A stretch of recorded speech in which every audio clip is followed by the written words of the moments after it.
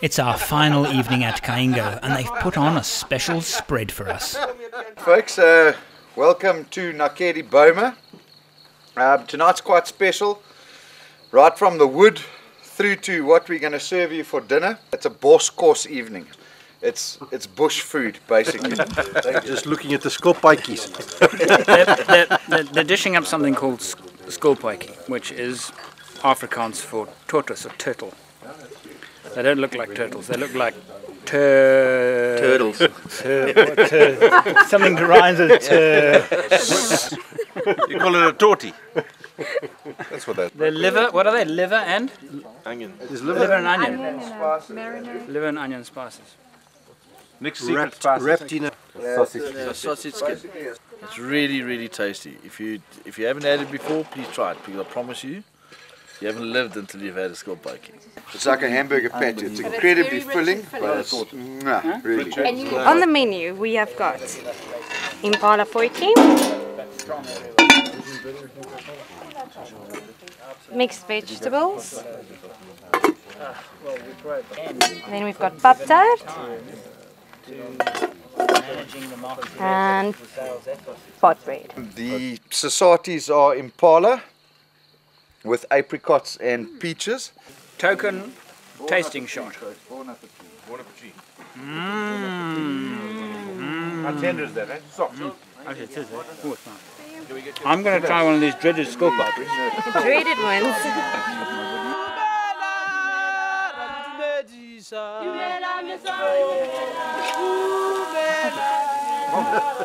Really nice.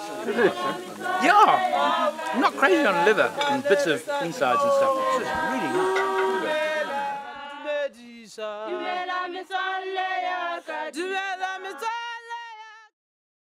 We're on the second part of our trip through the northern parts of South Africa. We have left the Waterberg. We're now travelling east-northeast towards the great Kruger National Park. Of course, the Kruger National Park is the vast wilderness conservation area that South Africa is very, very proud of, and justifiably so. We're going to be travelling in our two land cruisers with two caravans on a new four-wheel drive trail. Funnily enough, they're actually launching this month. It just so happens that we just made a few calls letting them know that we were on our way, and they said, wow, isn't that amazing? Why don't you come and try our new trail? I understand that it's a 24-hour trail, which is perfect for us. I don't think that the terrain is going to be particularly challenging for the vehicles. Probably more challenging for me personally, because caravanning is not something that I have done very much of. In fact, I don't even particularly like the idea of caravanning. Now, as you've seen from the previous part of the show, or previous episode, we've been spending a lot of time in luxury accommodation. I've enjoyed that very, very much. This is what we're going to do now is about as luxurious as you can get while out camping in the bush. So I'm going to give it a go and see if I like it. Before coming on this trail, I visited a racetrack to learn something new about high-speed towing. After just a few hours of burning around the track, I learned this. No matter how good the towing vehicle and no matter how well designed the trailer, as this combination is, if they are loaded badly, towing can become downright dangerous. Today's experience, particularly with this vehicle on this racetrack, has reminded me when these new vehicles, these new models come out every year, I am absolutely amazed on what the manufacturers have achieved. Look at this vehicle. This vehicle will go around this track, admittedly not as quickly as a saloon car, but really quickly. But the vehicle is so well mannered while driving fast on a twisty racetrack. There are no surprises. It's balanced. I can drive it quickly. And now from what I've learned today, I can drive it even quicker. Amazing how the stability control detects if there is a trailer attached to the back of the vehicle. And the moment the trailer came out of line, the instant it came out of line, you heard a blip, blip, blip, and the vehicle pushed back into line, automatically, all on its own. And I understand, in fact, that the mechanism is linked to the electrics. So if you get a cowboy fitting a tow bar to this vehicle, it's probably a bad idea, because if it's not done properly, it's very likely that it won't work. The sensors sense that you've got a trailer, know and sense if the trailer has lost its line, and the stability control brings it back. Absolutely astonishing. Now, travelling west to east, we're heading to what's known as the low veld, low being low altitude. The Waterberg is actually sitting at average height of around 4,000 feet, whereas the low veld sits at an altitude of approximately 2,000 feet. And we are at this very moment driving down the edge of that escarpment. It's a slow, tortuous, winding drive down. This is Phalaborwa, gateway to the Kruger National Park. It's also cruiser country. Or is it? Is this cruiser country?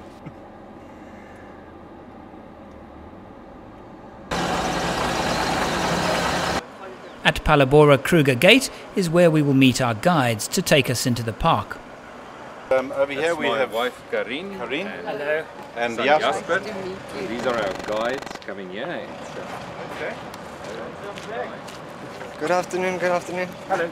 Andrew. My name is Lawrence. Lawrence, nice to meet you. Nice to meet you as well. Martin, hello Lawrence. Lawrence. How many people We are 8. are you in total? 8. Oh, Okay, well I've got... 4, 6, 8. That's it. Okay, because I've got an indemnity form for each person. right, from a convoy of 2 cars, we've turned into a convoy of 5 cars. We have guides with us, the 2 Land Cruisers with the 2 Jurgen Safari trailers, caravans. We've got a doctor, a veterinary doctor, who's going to be telling us about a lion conservation project he's busy with in the area. And then we've got our good friend Fred from the Leopard conservation project. And behind him, and we've got some friends of ours that build trailers and rooftop tents. So we're a happy family. The 2 caravans on tow are built by Jurgens. The first is a lightweight called the X-Cape. Being smaller, it seems to me the more practical choice. And then there is its big brother, the Explorer. I have selected the heaviest combination to drive on the trail, the Cruiser 200 and the Jurgens Explorer. This cruiser's big. I've been trying very hard to get used to its styling, and I'm not there yet. But the 200, given a cosmetic going over, can look like this. LA Sport equipped this one, as if you couldn't tell, and I think it really looks good. The trail is named after the Malopeni stream. It's hardly a stream, it's dry at the moment, but you can tell that there's a river there because there's beautiful green line of green trees winding its way through the dull brown scrub. And that's why it's called the Malopeni Echo 4x4 Trail.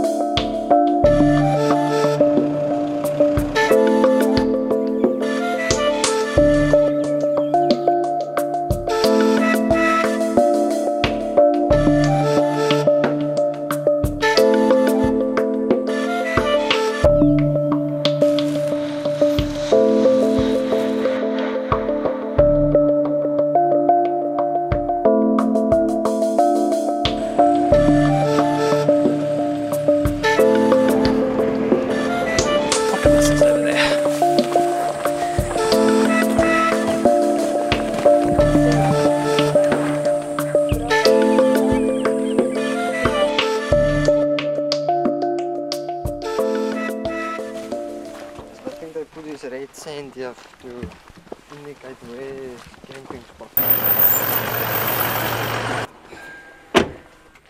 Now, to find out what caravan life, bush life is all about. I haven't really enjoyed towing it here much. We'll see.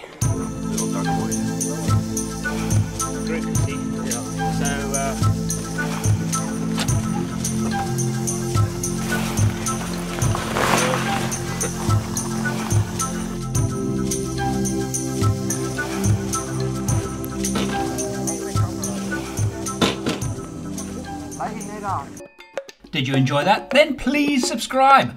If you'd like to take our relationship to the next level from just $1 a month to support my productions, or if you'd like to download everything I've ever made, go to forexoverland.com.